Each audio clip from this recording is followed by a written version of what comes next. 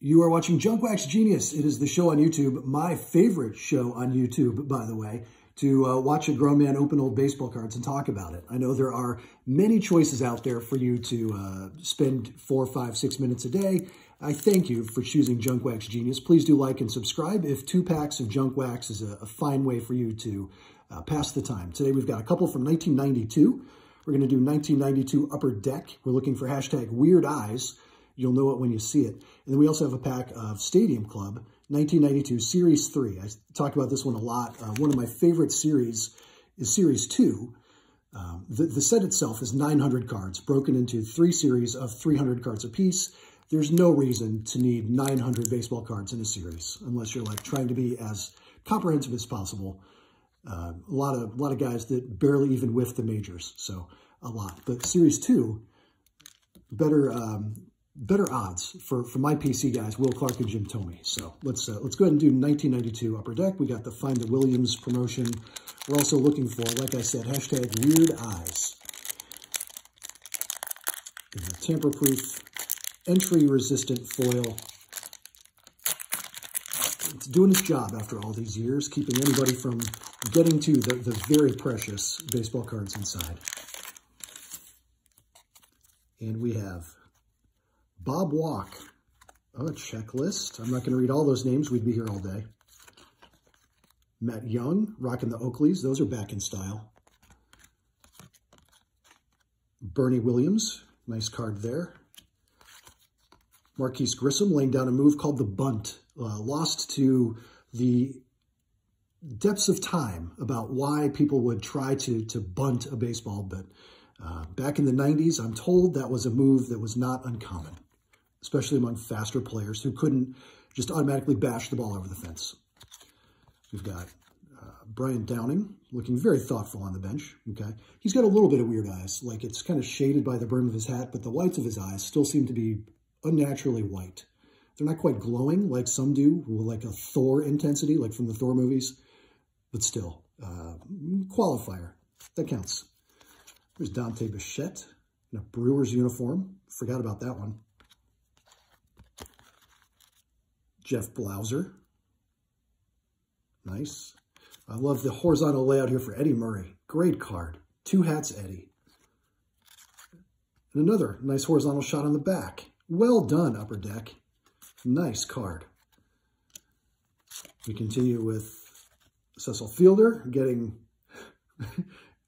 shoe shine maybe from the chicken. Nice card. Again, with the great horizontal layout. Third one in a row. Beautiful. Mark McGwire. That's hot. I like that a lot. Nice action shot there. Andre Dawson, the Hawk, climbing the wall. Nice pack. I'm really happy with this pack. Got an Ellis Burks team checklist.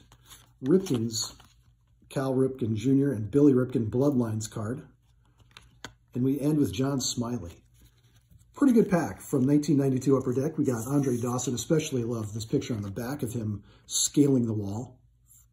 I hope he caught that and didn't just come up short. That's awesome. Mark McGwire getting a big swing. Is he breaking his bat? That's a broken bat. Even better. That's gorgeous. Love that. And mentioned old 2 hats Eddie Murray. I call him 2 hats because he always wore a baseball cap under his batting helmet. And we got Bernie Williams as well.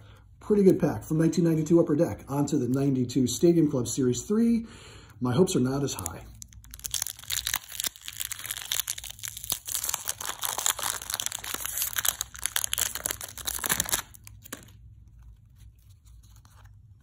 At least the cards seem to be gliding apart instead of bricked. That's always a nice sign there. Jeff Conine with what I call a Bowman pick. Very little effort into the staging of the photograph.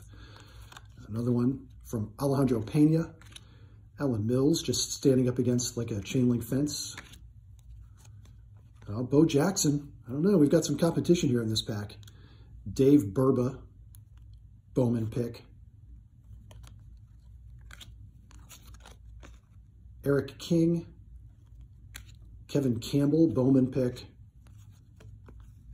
John Briscoe, Bowman pick. Greg Maddux, he deserved better than just looking like a mugshot, half awake.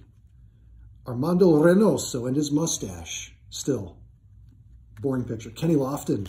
Man, this pack's pretty good too. Way better than I would have thought. Andres Galarraga was a perennial all-star in the late 80s, early 90s, now with the Cardinals in this picture. Chuck Knobloch would have been excited to get that one in 1992. And we end with Jody Reed and Darryl Kyle. Pretty good pack, all things considered, for how things could have gone in a 900-card set of Stadium Club 1992.